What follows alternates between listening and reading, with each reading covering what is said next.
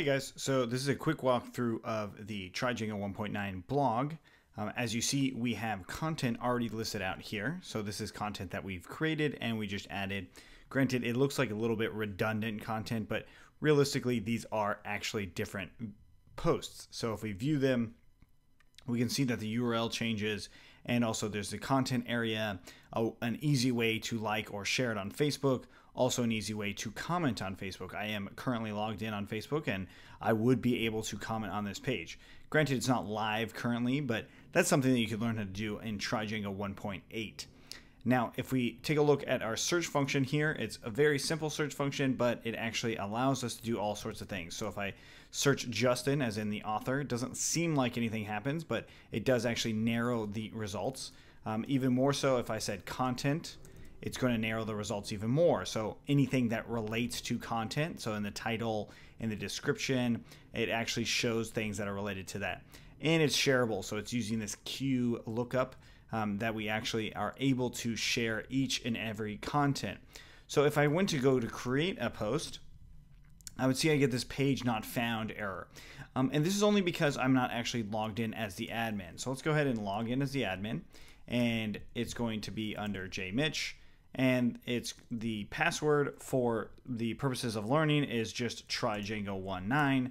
We can log in and we see this Django admin. We can look at all the different posts we have in here. The user is associated to a specific user, and it has all the necessary things in the admin itself. But we don't want to use the admin to actually create posts. Instead, we want to go to post create, and here we can actually create a new post. So new post, item here, and we can set it as a draft. We can change the publishing date to whatever you'd like based off of the year, month, and day. And we create this post. This is now saying that it's a draft post.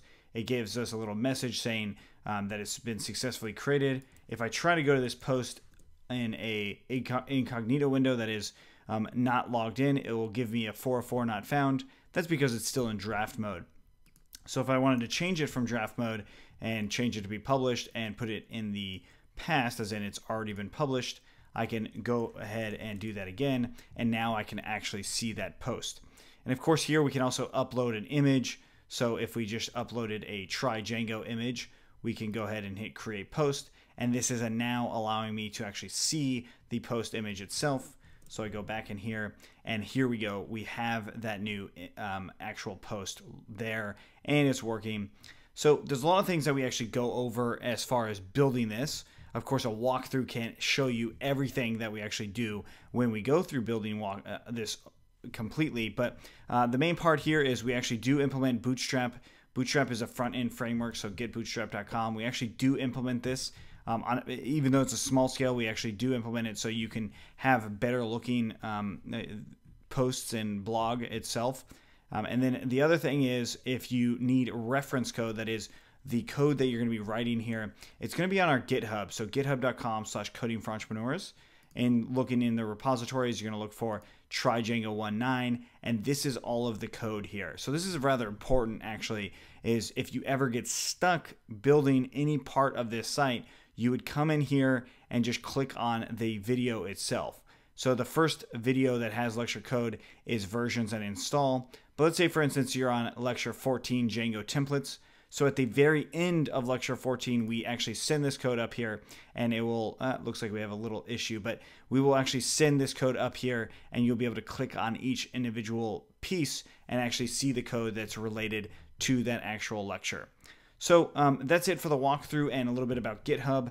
Granted, this seems very simple, and that's because once we actually finish it, you'll see how easy it was actually to build it and how simple it really is to build something like this. So from here, what we would do is actually add things onto our project to make it even more dynamic. So if you have any questions on the walkthrough, or you want to see something built in the future on top of this post, this is the final product. So this is where you would kind of want to say what you want to be built in the future. Thanks so much for watching, and if you're ready to get started, let's jump right in.